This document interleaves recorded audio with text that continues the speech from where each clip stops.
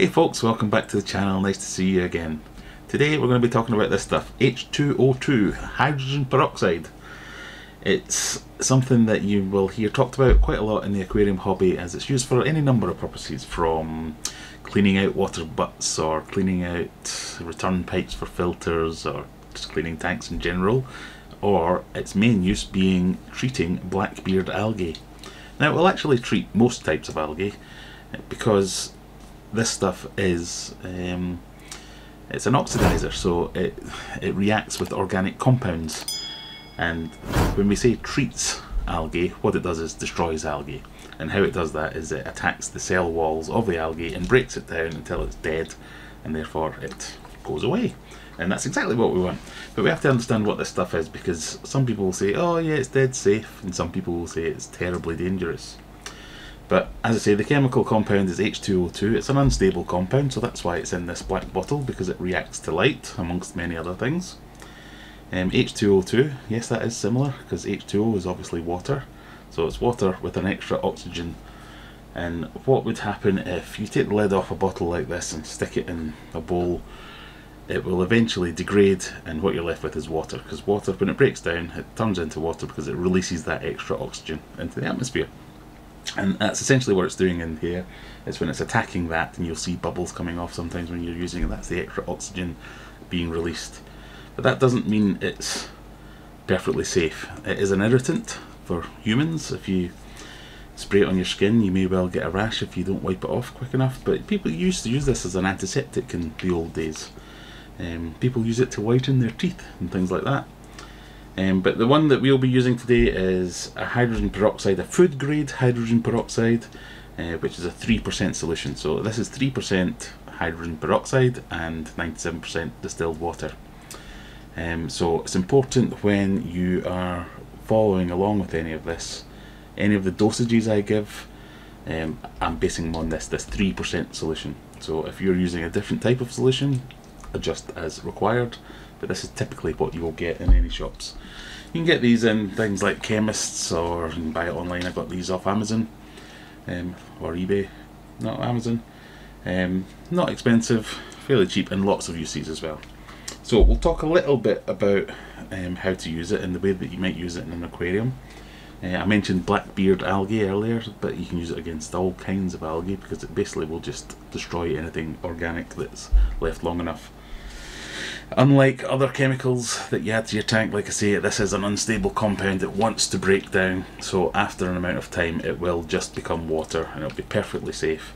That doesn't mean though that you can go mental with it and overdose your tank, because your fish are organic compounds. They will also not like having this stuff in the water in too high a concentration. But over time it will break down, and that time isn't going to take long. Certainly a few hours it should have done its business. There are different ways that we can treat our aquariums with this stuff. I'm not hugely experienced with this, so I'll talk about the ones that I use, and that's the way I'm going to do it. But there are other ones.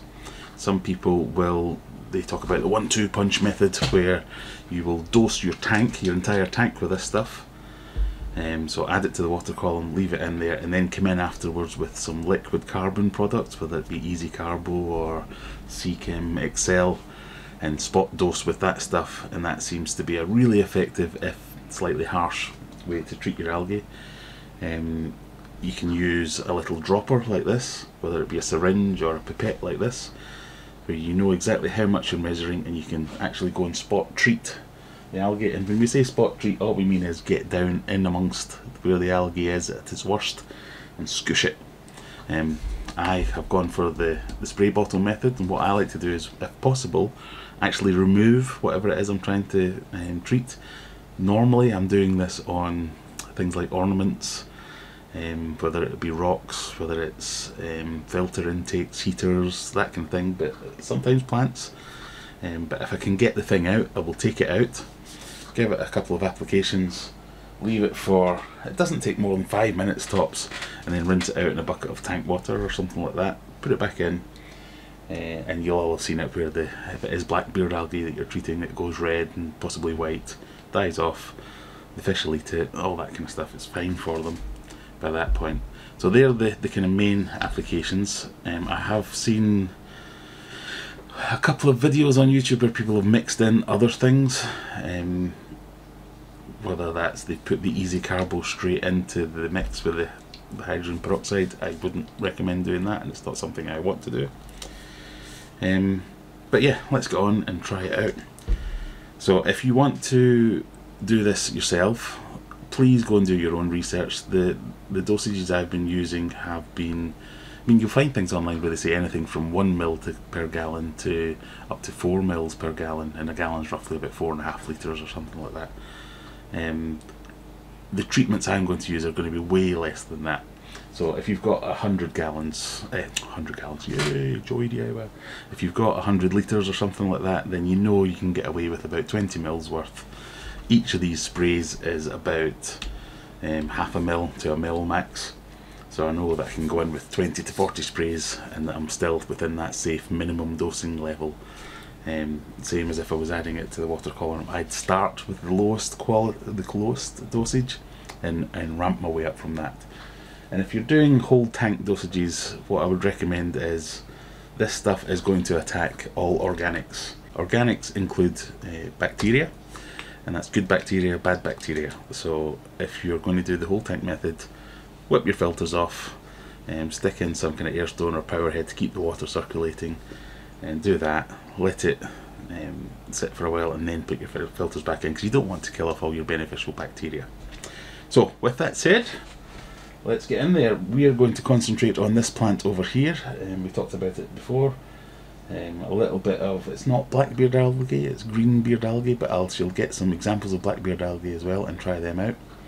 But the reason I'm picking this one is because I know I can get it out quite easily. You can see it's a kind of fuzzy green algae. I'm not entirely sure of the specific type of algae that it is, but let's have a go at that. What we could do is drop the water level in the aquarium if it wouldn't come out. Take it down to about 50%, spray it, slowly fill it back up. That would be perfectly safe. But I know that I can get that out easy enough, so let's just do that. So I know some people have commented on previous videos about this not being safe for inverts.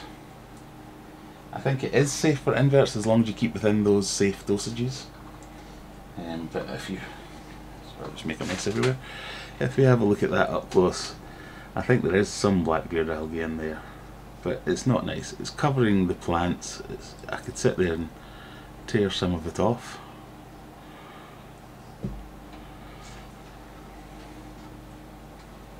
But what we'll do is we'll just give this a good round. See, you can see there are actually healthy leaves here trying to come through. Give this a bit of a spray. Well, I wouldn't normally spray it into the open like this, but just for the benefits of the camera. So 5 sprays. A lot of that is going to drip off. But we'll just leave that. I mean, it doesn't take more than a few seconds for it to start to work. I could even put it back in the bucket down here and leave it to sit for a few minutes. It would be fine. You can actually hear a slight fizzing. Don't know if that can be heard up there. And if I was to put it in the water, you would see some bubbles. But once I was happy with that, give it a quick rinse, put it back in the tank, job done. So I've just taken this as an example from another tank that is most definitely blackbeard algae. Not that you're able to see it that well on the camera. Exactly the same treatment. A couple of sprays. Leave it for a couple of minutes. Rinse it and put it back in. I'll put them all back in this tank just so you can see the effects and what happens with them.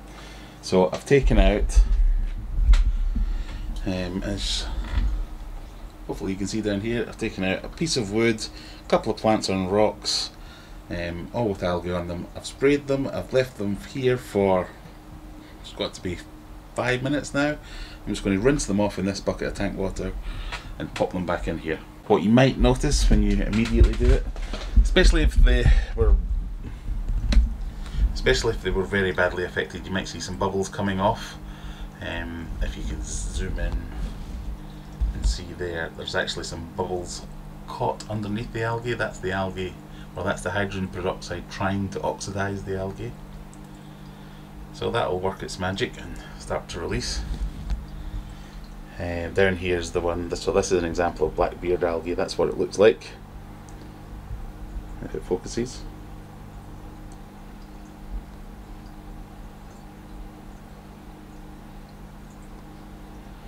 So what I'm looking for here is that will turn red and then pink, but usually when it turns red everything else will come along and nibble on it. So we'll come back when this has done its work and see how long it took. So this is a day later. As you can see, well, I don't know if you can see, but there's the slightest reddish tinge on the blackbeard algae on this plant. The most noticeable thing is that the algae has got a much reduced grip on the plants. Some of it's just floated off, it's coming away, it's not stuck firm like it usually is. But I reckon given another 12 hours or so, that would turn red and that would be it, signifying it's completely dead. On the plants up here, so on this one, and this Anubias, the same sort of things happening where it started to lift off that greenish algae. A couple more of the leaves are fine. Not as much happening up on this top one, so they'll probably give them another dose and see how we go on with them. I could give this another dose. I think the general consensus is you might have to do this for 2 or 3 days, and then you'll see certainly the blackbeard algae will turn green and that will start to die off. But hopefully we'll get some results with this as well. It certainly is starting to make a difference on this lower one. And some of the leaves are looking brighter on that top one as well. So my advice is, if you're going to try this, try it little and often rather than trying to overpower your tank and chuck everything in at it. That's when you might run into problems. As you can see, this is a shrimp tank. I've got shrimp in there doing their thing at the moment. It's not hurting them because I'm using really low volumes of it. All the fish are happy, all the shrimp are happy, and the plants are starting to look happier. So we'll get the rest of this off tomorrow. So it's probably been just shy of a week since we started this treatment, but as you can see, all the blackbeard algae is completely gone off the rock, off the plants. There is still a little trace of the green stuff that you can just kind of wipe off, and that comes off quite easily. But unfortunately I missed the stage where it was red, because what's happened is it turned red and I thought I'll film that when I come back from work, and when I came back from work it was all gone because the fish have eaten it. So I'll put that back in there for now. Kind of every other day I was taking it out, giving it a little spray, and I think it took 3 treatments for it to actually kill it off on that little sample there. The green stuff, the green algae on here, if you can see that, it hasn't taken that quite off, but again that just kind of wipes off, so you can get in there with a little brush or even just your fingers and just pull that algae off, and that's come off really well.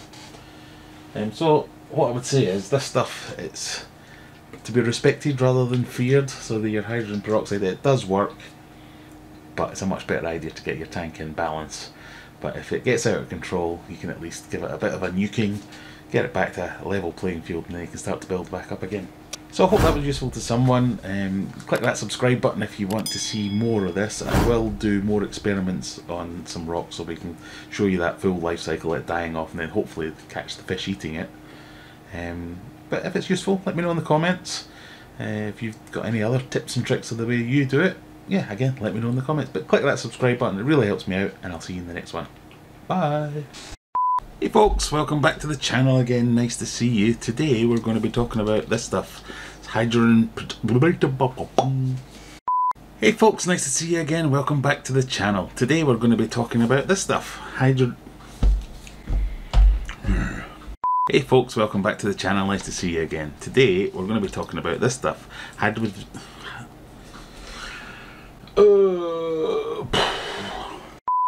Hey folks, welcome back to the channel, nice to see you again. Today we're going to be talking about this stuff. Hydrogen peroxide. Why am I saying like that? Hey folks, welcome back to the channel, nice to see you again. Today we're going to be talking about this stuff, H2O2. Organics include,